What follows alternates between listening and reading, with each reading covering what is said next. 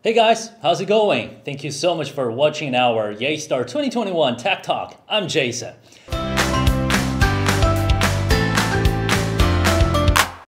Well, in today's video, I'm actually going to talk about our new firmware on Yeastar P-Series PBX. I believe some of you guys may have heard about it. We have some new features available on this new firmware. So anyway, I guess this is a pretty good opportunity for me to present to you guys exactly what kind of new features do we have on this new firmware. So let's start talking about it. All right. Now, the first feature I'm going to talk about in today's video is going to be CTI. Yes, you're right. Computer telephony integration is back on our Yeastar P-Series system. And by the way, it's not just back on the P-Series system, it's actually available on your web client. Something so cool, right?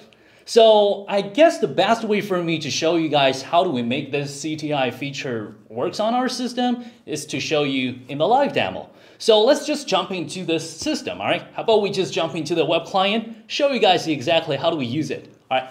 Now you can see I'm actually logged into my web client right now, and you can see this is my user information. I'm Jason New, right? This is my individual user account. So I'm in this web client.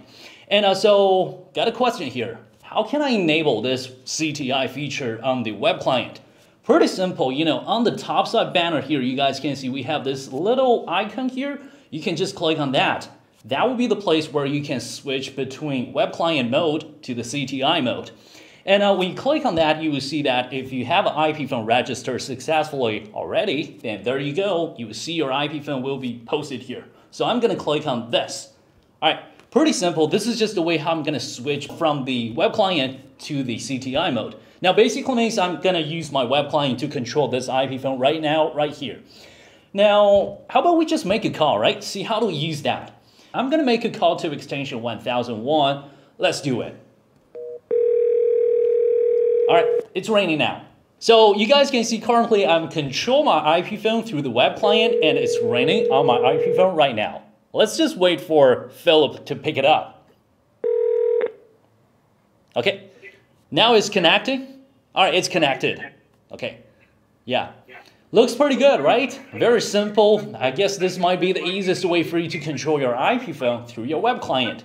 That's it. That's what we can do with this computer telephony integration solution on our web client. All right.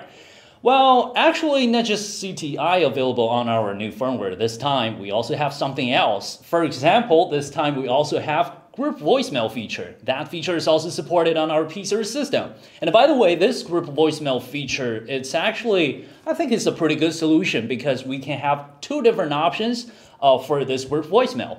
Option one, you can use our group voicemail for voicemail sharing. That's really functional for lots of scenarios. For example, if you're running a service center, like a call center, like a queue, like a service center, anyway, I guess sharing group voicemail, that would be so cool. It's really functional. It's really helpful. And another solution we can have here based on our group voicemail feature is actually the broadcast solution. So it means if I'm a manager or I'm a supervisor, working in the office, and I would like to send some audio messages to my employees, to my colleagues, anyway, I can also use the group voicemail feature, not by sharing the voicemail, but I can actually give them a broadcast. Well, it's totally different comparing with the traditional broadcast, because as we know, traditional broadcast is kind of like a public broadcast. That's a little bit weird, right? Now, this is more like just an audio message for them. So every single user, they will be able to have this audio message on their IP phone, on their Linkus mobile client, Linkus PC client, and also the web client.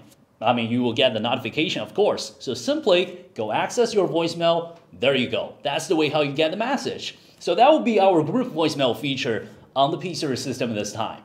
Well, what else do we have here? Now, take a look. Another thing we have on this new firmware is going to be the distinctive ringtone. Well, distinctive ringtone is nothing new, right? It's actually something we've already supported for many years, right? Even on our previous S-Series PBX, we do support that feature, right? Now, this time, distinctive ringtone is back on our P-Series system. Not just back, but we can also support something more. So this time, with our distinctive ringtone feature, you will be able to, have a pretty good solution for helping you to figure out different calls from different channels. I mean, by configuring the distinctive ringtone on your inbound route. But besides that, you can also use our distinctive ringtone for your IVR, for your queue, and for your ring group. That's something we can do it here. It's really functional comparing with the previous traditional distinctive ringtone, right? And besides that, another thing, guys, another thing I guess lots of you people care about is so much, it's gonna be the Microsoft Teams integration. Yes, that solution is also back on our P-Series system this time again. So this time, you guys can definitely use our P-Series system for figuring out this integration with Microsoft Teams. And by the way, we're going to have a video tutorial next week. So if you guys want to know more details, don't forget to check on our YouTube channel next week. All right.